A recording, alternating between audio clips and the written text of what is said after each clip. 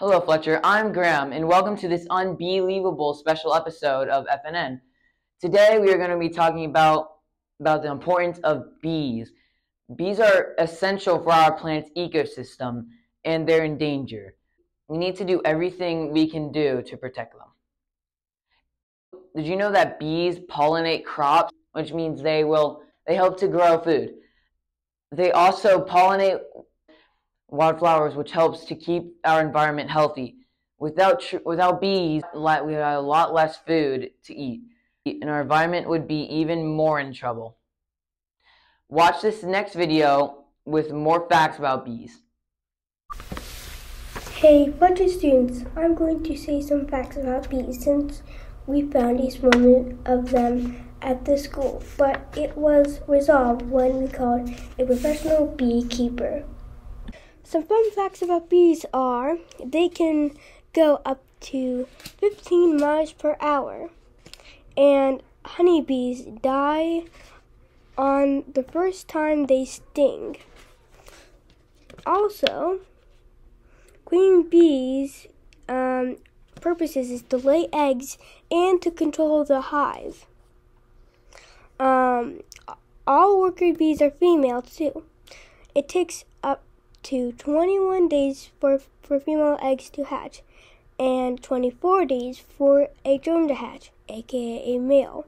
16 to 17 days for a queen bee to hatch. And that's all the fun facts I got for you today. Thanks, Max. I'm glad we were able to remove the bees safely. There are many things that we can do to help bees. We can plant bee-friendly gardens, avoid using pesticides, and support beekeepers. Educate others about the importance of bees. Here to help with that is our very own beekeeper, Mrs. McConnell. Hey there, I'm Miss McConnell. I teach upper school Spanish and American Sign Language, and I'm also a certified beekeeper. And I was asked to talk to you guys about beekeeping, so I thought I would show you my tiny apiary. So a little bit about the equipment. This is my protective bee suit. I've got the gloves in my hat. I am also wearing protective pants and boots. I've got hive tools and also my smoker. So here I am prepping my smoker. The smoke does not hurt the bees. What it does is basically the smoke disrupts their activity momentarily, and it tells the bees to go ahead and go back down into the hive, which makes it much easier for the beekeeper to work within the hive. Okay, my smoker is lit.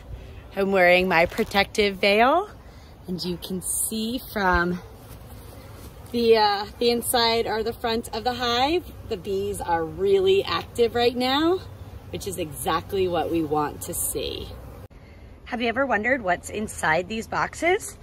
Well, the bottom box is typically called the brood box. Brood is just a fancy word for eggs and where the babies live. And as you work your way up, you have a combination of brood and honey supers. And honey supers are what we call the boxes that are dedicated specifically for making honey.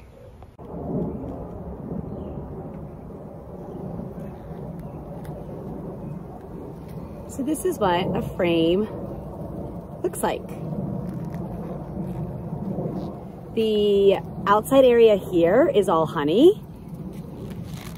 And these little brown circles are called brood, and those are bees underneath there that are getting ready to hatch.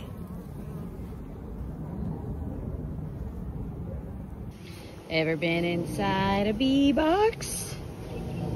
Take a look at all these beautiful pollinators.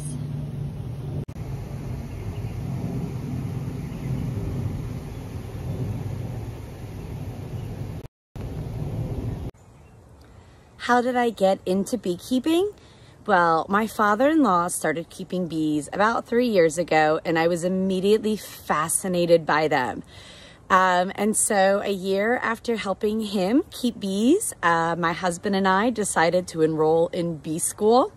where we took classes and we learned how to keep bees. And then I got bees and I continued studying and I took a test and a practicum and I passed, and now I am a certified beekeeper. Currently, I have 2 hives at my apiary at my home. I've got 1 super hive, and then I have a smaller hive. I also help manage about approximately 18 hives at my father-in-law's house up in Salisbury. So what do I have to do to be a beekeeper? Well, the first thing you want to do is actually learn about bees. Bees are a lot of work, and at any given time, there's about 60 to 80,000 bees in that hive, all ready to go with their stingers. So you want to make sure that you know how to properly handle the bees and always be in protective gear. As a beekeeper, my job is to remember that bees are not pets. I do not keep them. We work together to make sure that the hive is working properly, that they are well taken care of. And that way, when it's time to harvest the honey, there's enough honey for the bees to have some, and then I get to keep any of the leftovers.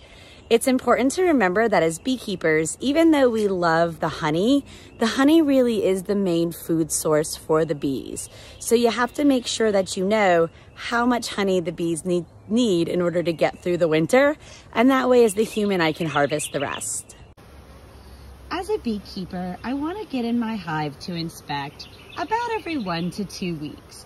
When you go in and inspect, I'm just looking to make sure that the hive is healthy, that the queen is laying eggs, that the bees' wings look good, and that there's enough space. Oftentimes, bees will swarm because they've run out of space to lay.